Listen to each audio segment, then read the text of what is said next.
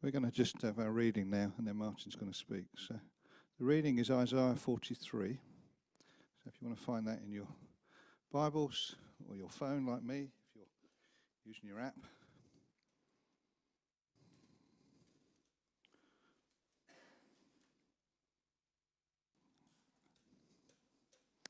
And we're beginning at verse 1. So Isaiah 43, title Israel's Only Saviour. But now, this is what the Lord says. He who created you, Jacob, he who formed you, Israel. Do not fear, for I have redeemed you. I have summoned you by name, you are mine. When you pass through the waters, I will be with you. And when you pass through the rivers, they will not sweep over you. When you walk through the fire, you will not be burned. The flames will not set you ablaze. For I am the Lord your God, the Holy One of Israel, your Saviour. I give Egypt for your ransom, Cush and Seba in your stead, since you are precious and honoured in my sight, and because I love you. I will give people in exchange for you, nations in exchange for your life. Do not be afraid, for I am with you. I will bring your children from the east and gather you from the west. I will say to the north, give them up, and to the south, do not hold them back.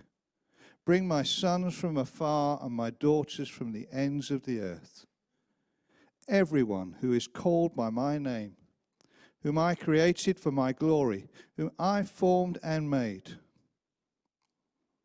Lead out those who have eyes but are blind, who have ears but are deaf. All the nations gather together and the peoples assemble.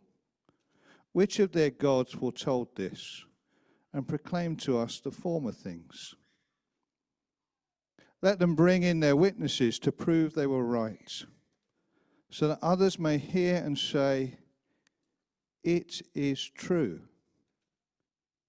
You are my witnesses, declares the Lord, and my servant whom I have chosen, so that you may know and believe me and understand that I am he. Before me no God was formed, nor will there be one after me. Even I am the Lord, and apart from me there is no Saviour. I have revealed and saved and proclaimed, I and not some foreign god among you. You are my witnesses, declares the Lord, that I am God. Yes, and from ancient days I am he. No one can deliver out of my hand. When I act, who can reverse it? This is what the Lord says. Your Redeemer, the Holy One of Israel. For your sake I will send to Babylon and bring down as fugitives all the Babylonians in the ships in which they took pride. I am the Lord your God, your Holy One, Israel's Creator, your King. This is what the Lord says. He who made a way through the sea, a path through the mighty waters, who drew out the chariots and horses, the army and refreshments together, and they lay there, never to rise again, extinguished, snuffed out like a wick. Forget the former things. Do not dwell on the past. See, I am doing a new thing. Now it springs up. Do you not perceive it? I am making a way in the wilderness and streams in the wasteland. This is the word of the Lord.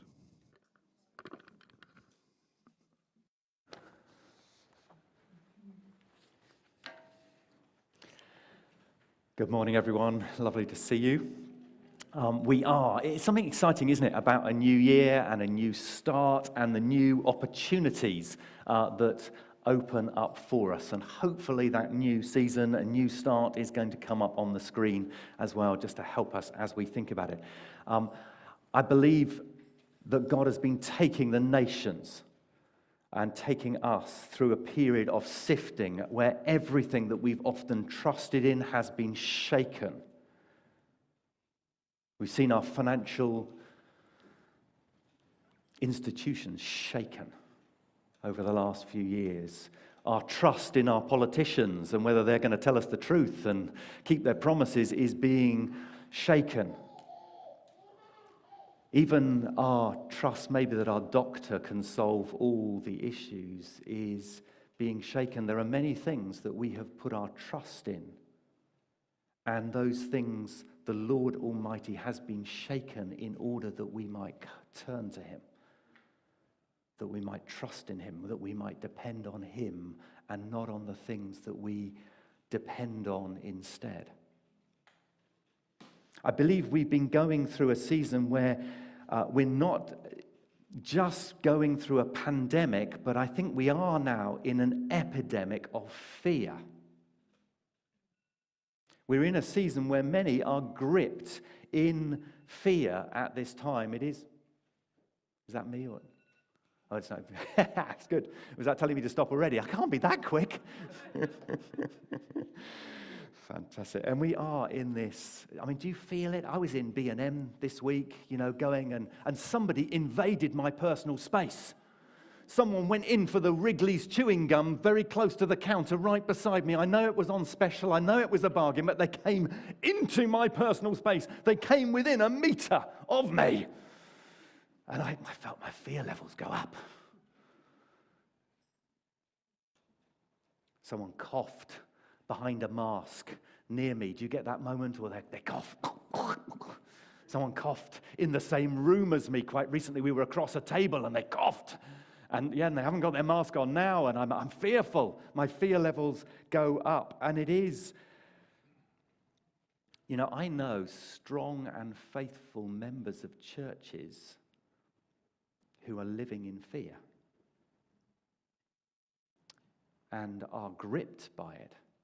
Actually, it's almost taken hold of them that they're too fearful to come back. And that fear level has got, I think, too high. Look, even my cat, there's the fear, but look, even my cat's fearful.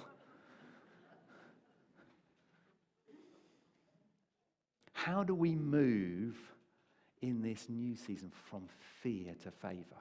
I believe that's the flow of this passage. You'll see in Isaiah 43 that God wants us to move from fear to favor.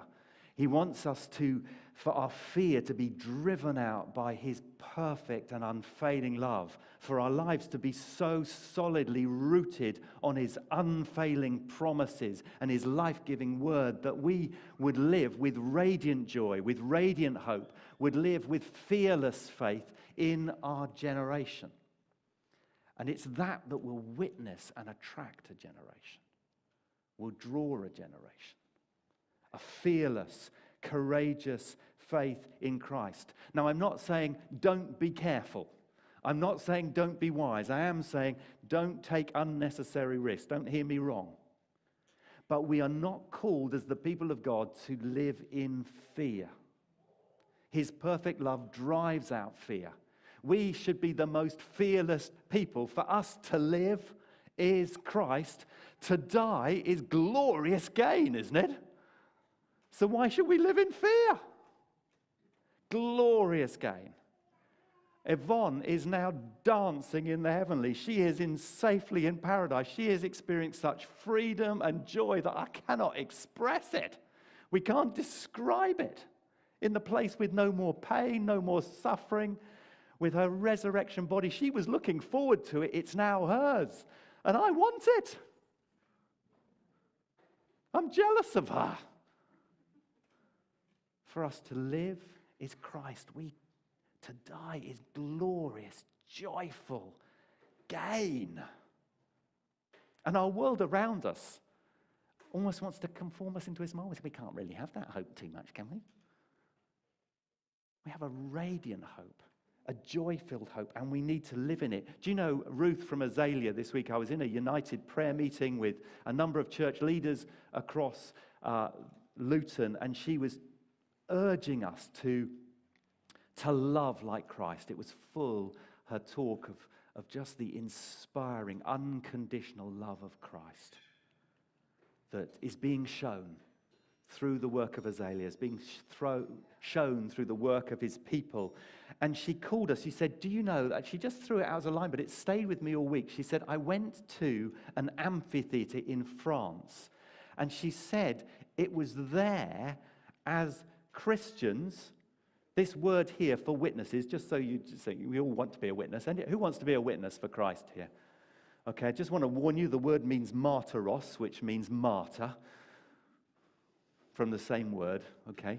You're not so keen on the idea now, are you? Okay, I'm not so keen on the idea. But as the people of God, as our brothers and sisters were thrown into the amphitheater in France and laid down their lives for Christ, their fearless faith is what sparked a revival in France. The people in those amphitheaters who'd thrown brothers and sisters into that amphitheater, she said it was their faith and courage and hope in the face of even that sparked conviction of sin. People wept in the arena over what they were doing under the conviction of the Holy Spirit, and a revival was sparked in that community.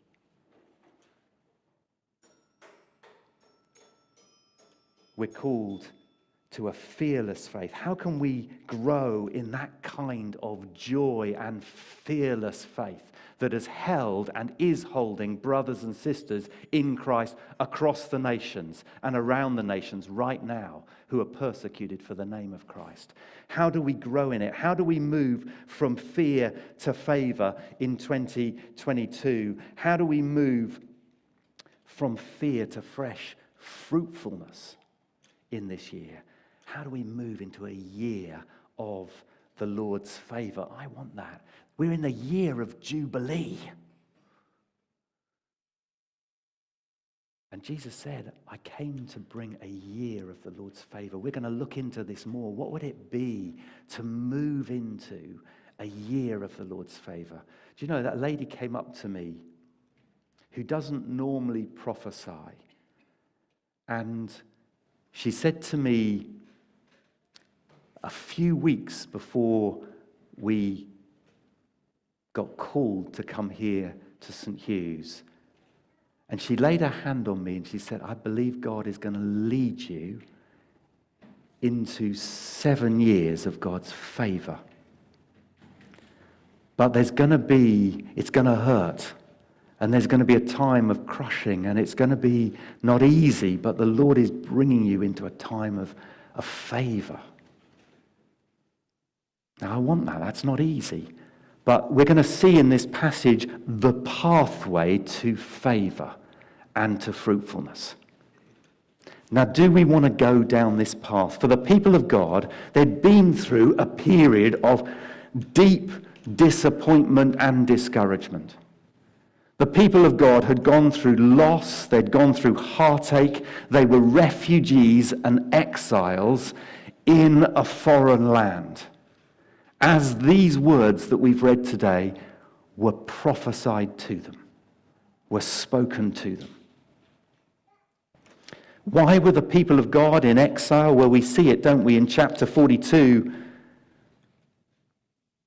Which of you will listen to this? Who handed the people of God over to become loot, and Israel to the plunderers? Was it not the Lord against whom we have sinned, so that he poured out his righteous, burning anger upon us? You see, the people of God, they had drifted away from God's word and his ways. They'd drifted away from their first love of the Lord. They'd blended into the culture around them. They'd taken on board the the gods of the Canaanites, and they'd let that soften their faith, diminish their faith, and had caused them to walk away from God's word and his ways.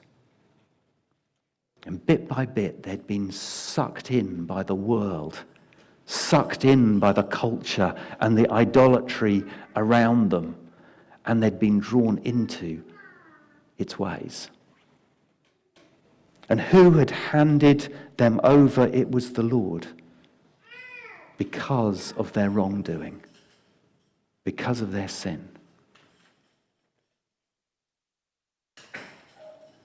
It says they would not follow his ways. We would not obey God's laws.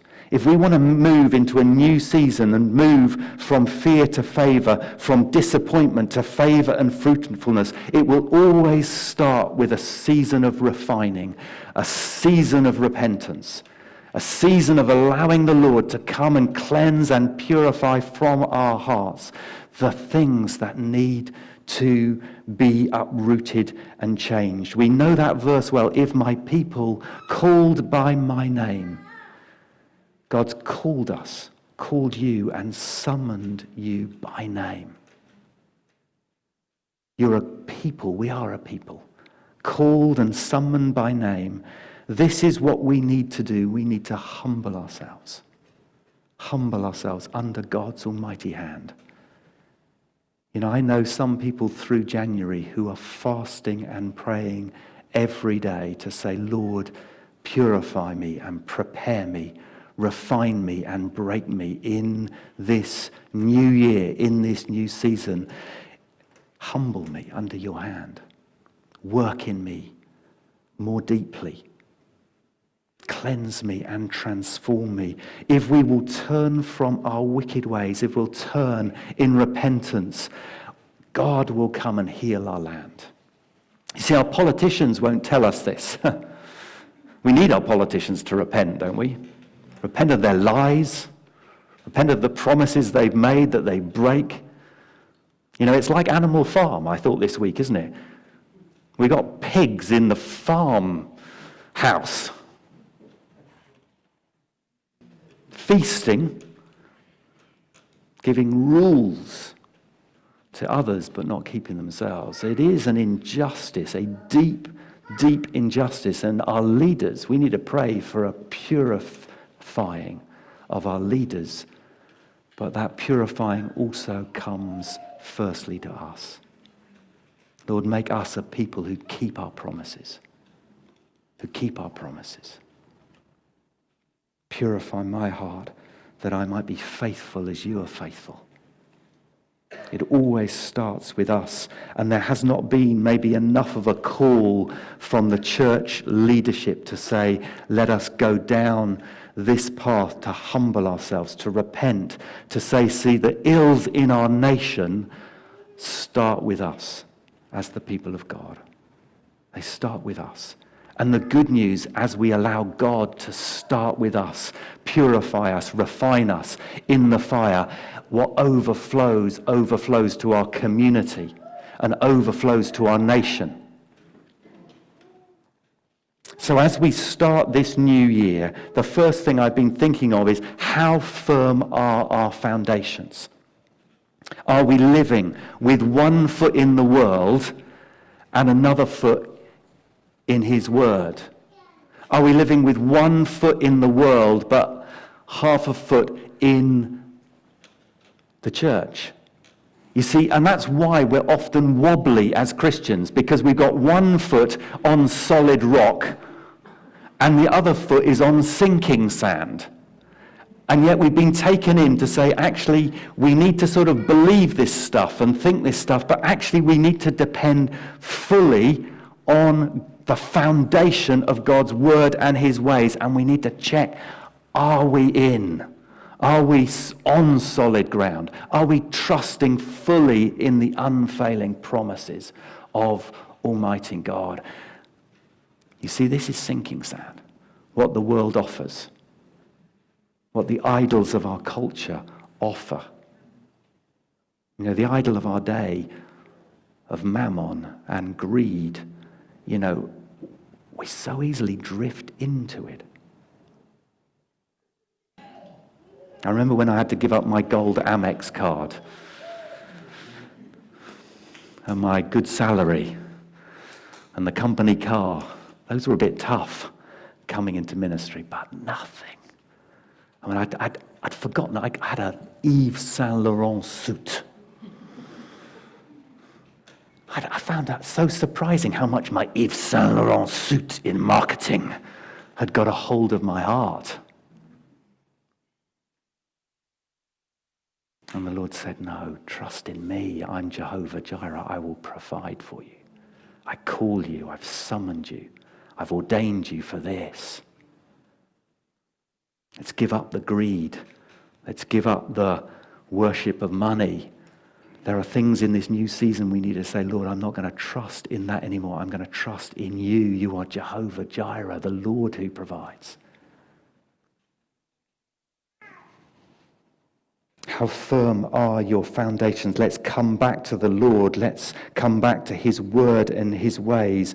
He is our rock. He's our refuge. He is our firm foundation.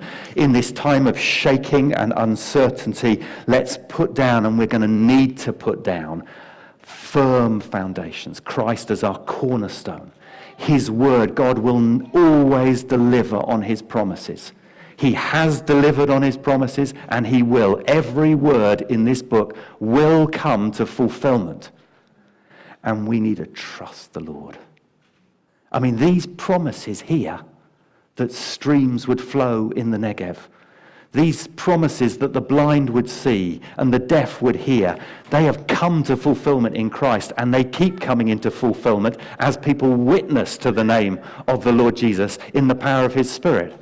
And we need to press into those promises and stand on those unfailing promises. Do you believe this? Do you believe this?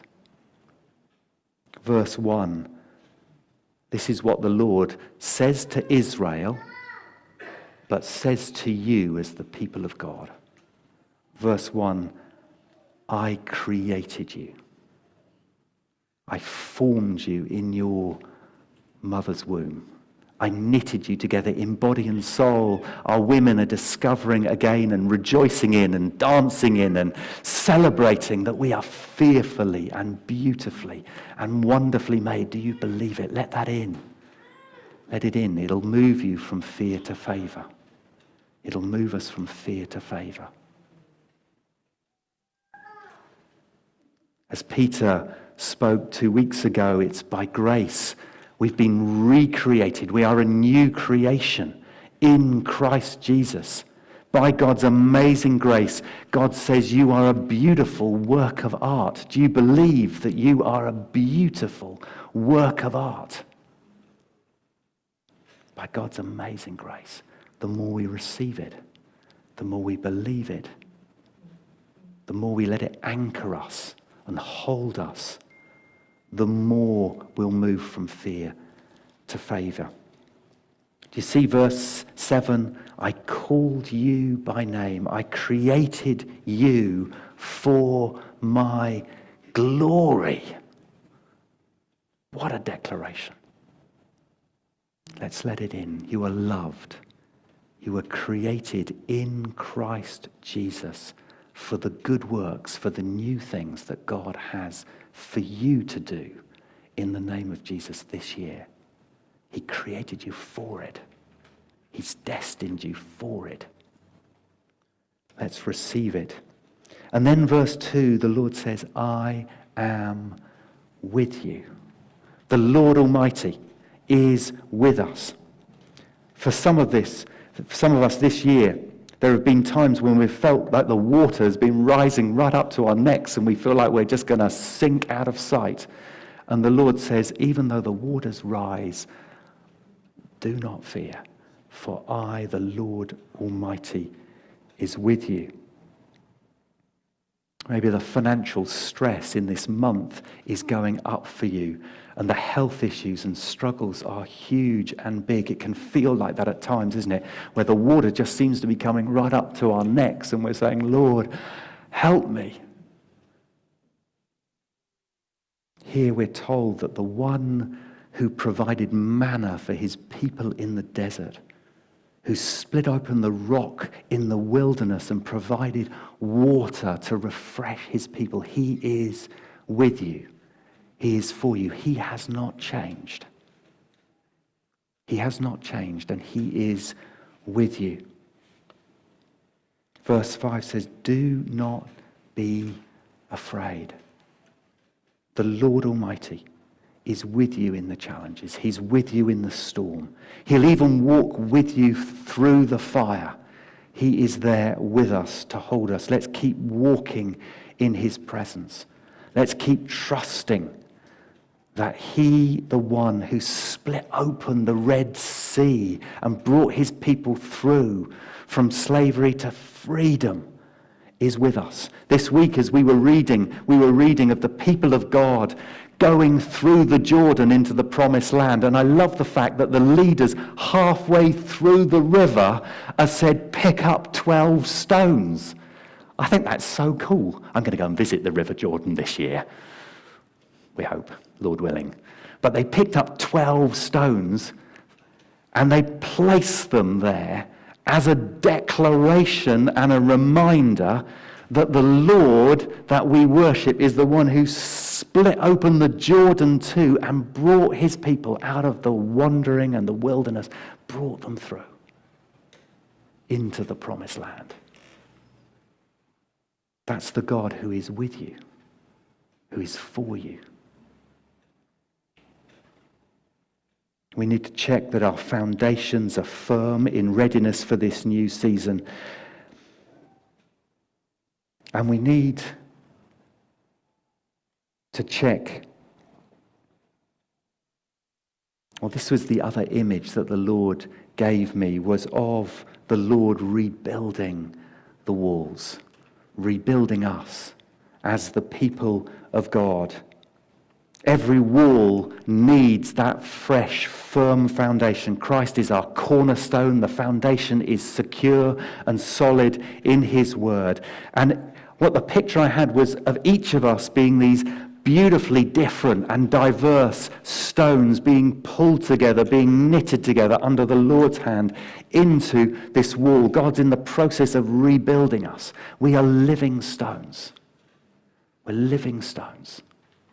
Chosen and precious and loved by God. And God is knitting us together, calling us together. But as I saw that picture, I was reminded that as they rebuilt the walls, that the stones, many of them had been through the fire. Before God could rebuild, before the people were called to rebuild the walls, the stones had been through the fire.